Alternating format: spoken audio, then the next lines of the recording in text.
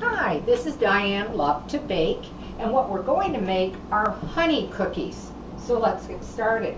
I am going to use a stand-up mixer because this particular recipe uses 4.5 cups of flour, so you really do need a bit more power when using a mixer rather than a hand mixer for this recipe. The first thing that you're going to put in is 1.5 cups of shortening.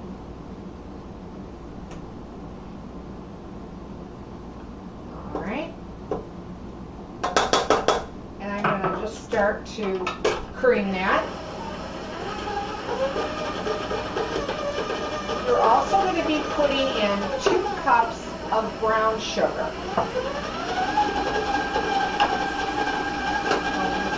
Cream that together.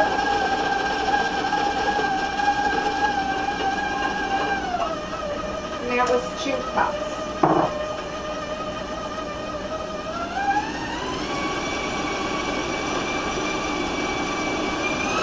I'm going to raise my speed up to move it along here. You're also going to be putting in 2 eggs. I've had them at room temperature. I'm going to put one in at a time. Once I get that one mixed in well, I'm going to add the second one. There we go. Raise my speed a little bit. And because they're called honey cookies, we're going to be putting in honey. And we're going to be using 1/2 cup of honey. My spatula here to really try to get that all out. And let's beat that in.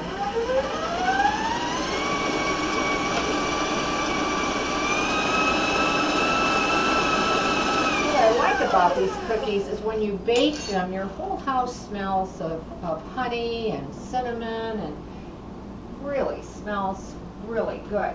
The next thing we're going to do is putting in a teaspoon of lemon extract. And that was lemon.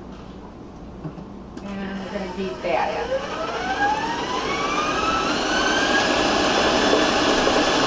Now once everything is creamed and smoothed together and well combined,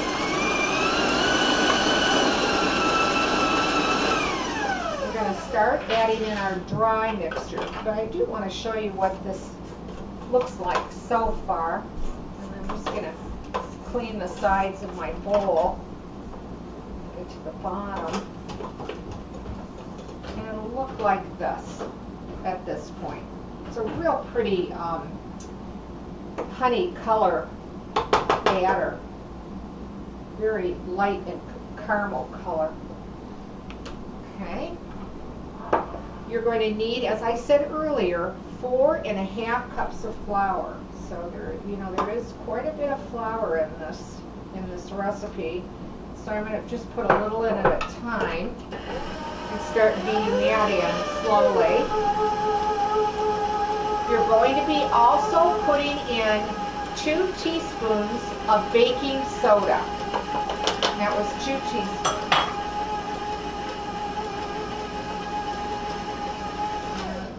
Put a little bit more flour in.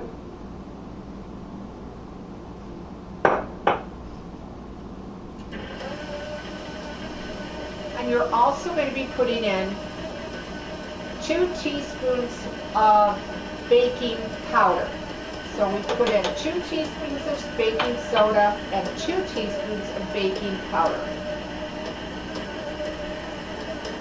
Let's put in a little bit more flour. And we're going to be putting in a teaspoon of salt. And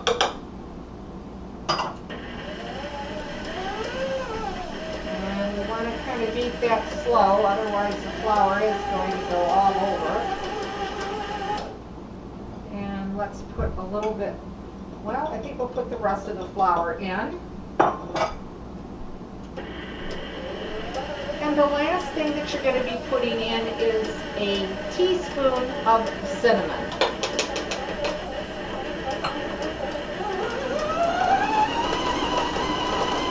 I'm going to raise up my speed a little bit, just till everything comes together and it really starts to form a cookie dough ball. Okay. I'm going to show you what that looks like. I just want to clean my paddle off a little bit here.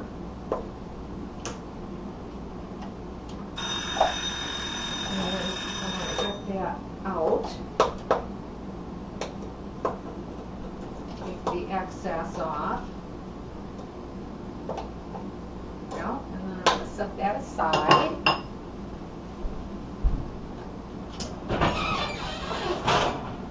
And I'm quickly taking something out of the oven here. All right, the next thing that you're going to do is you're going to need 2 pieces of wax paper. And what you're going to do is you're going to divide, and this is what the cookie dough looks like. You're going to divide it into 2 12-inch logs.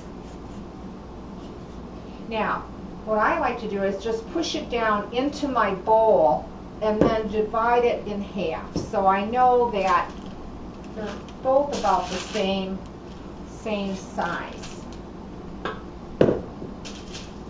And then just take your clean hands and form a log. Round it out as best as you can. I really don't like to make these cookies so that they're perfectly round. I think they come out so much prettier when they almost look like a wedge that you're baking.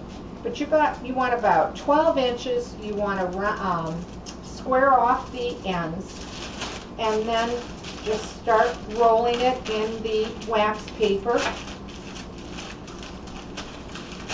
And then just twist off on the ends and then put it in your refrigerator, and it will take up about 2 hours for it to be in the fridge, and you'll have 2 of these, okay?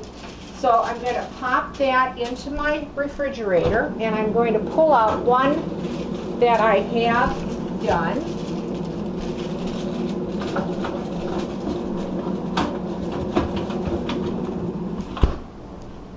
And let me push this mixer out of the way.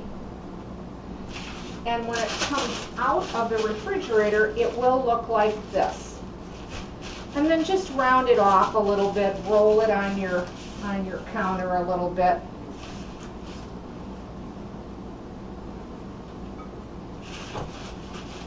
Now you're going to need a cookie sheet or cookie tray, and you don't have to grease it. And then just unwrap your cookies. And the log will look like this. And then just with a sharp knife, I usually cut them about a 1/2 inch thick, but you can cut them down to a 1/4 inch. But do put them at least, I would say 2 inches apart, that type of thing, because they will spread when you bake them. And just cut them off on the ends and lay them on your tray. Now you're going to bake them at 325, and these cookies are going to take you anywhere from 12 to 15 minutes. So do start checking them, around that 10 or 11 minute mark, because as we do know, all ovens set up differently. So I have some baked, so I want to show you that. I just want to rinse my hands quickly.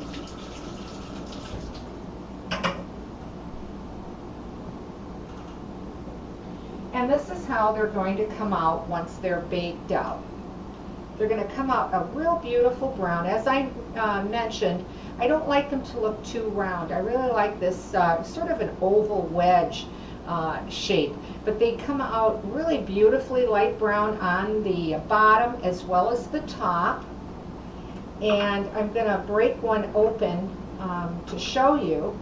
They're crispy on the outside, top and bottom, and then when you do break them open, they are very moist but very chewy. So it's a very chewy, I wouldn't even say soft center. I would actually describe it as chewy, because as you can see when I break it open, how the way that it separates. So there you have it, honey cookies. A pretty quick and easy recipe to make. Give this one a try. If you like it, let me hear from you. Leave a comment. And as always, thanks for watching, and please subscribe.